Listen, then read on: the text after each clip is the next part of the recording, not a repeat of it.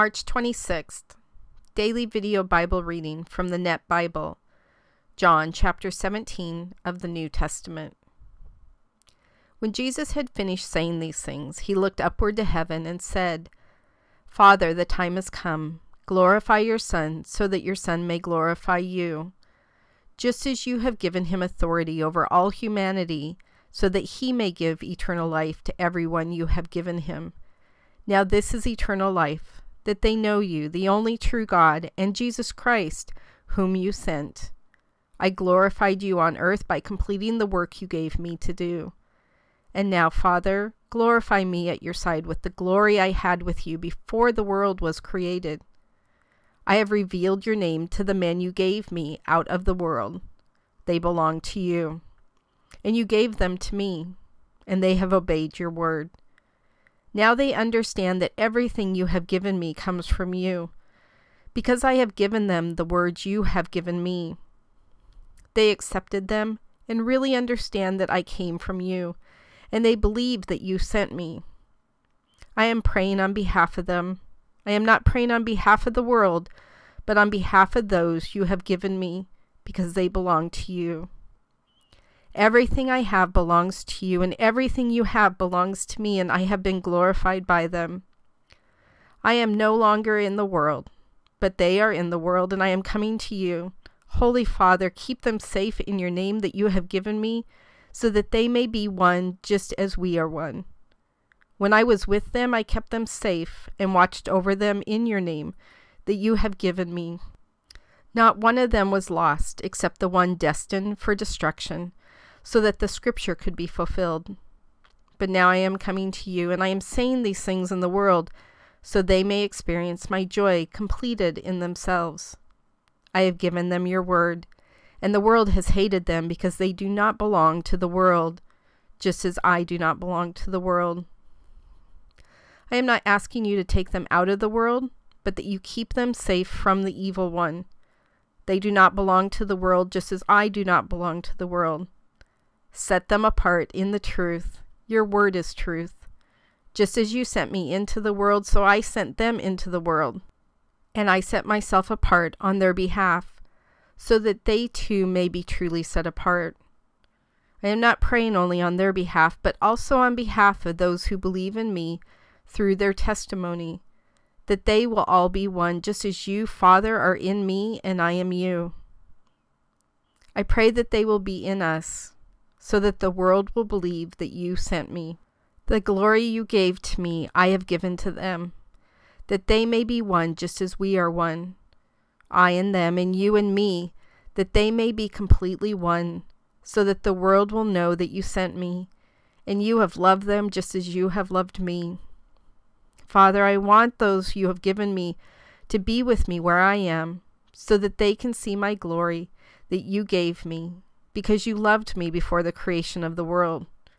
Righteous Father, even if the world does not know you, I know you, and these men know that you sent me.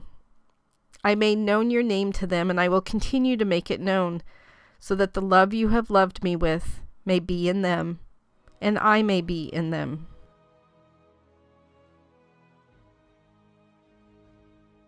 God, chapter 17 in John is such a powerful prayer to you, from Jesus to his Father.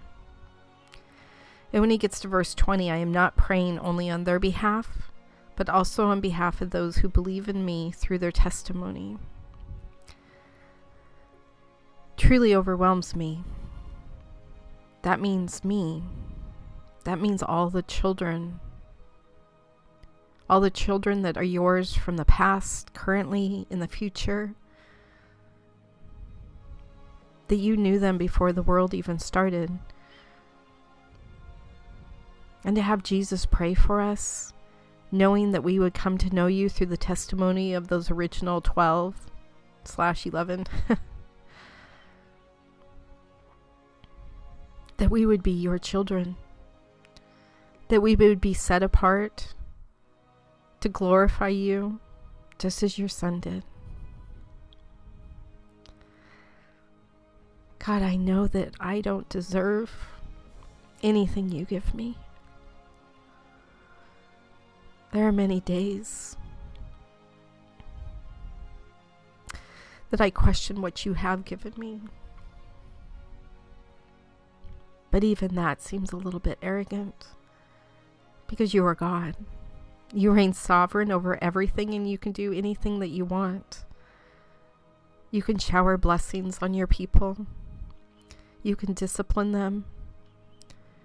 And you can also set aside people, such as Judas, for destruction, to be used in your plan. You are God. You reign supreme. Thank you for including me back before the worlds were made. Thank you for my forgiveness and for my grace and for my mercy that you give me.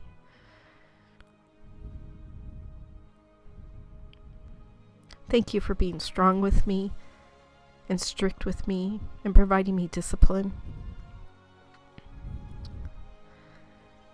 Thank you for your Son and his crucifixion. It seems so odd to be praying thankfulness for somebody's murder.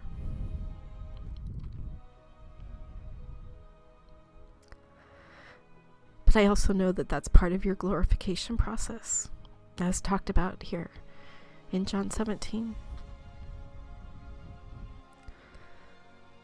God, today I just stand in wonderment of you, your Son, the Holy Spirit that lives within me.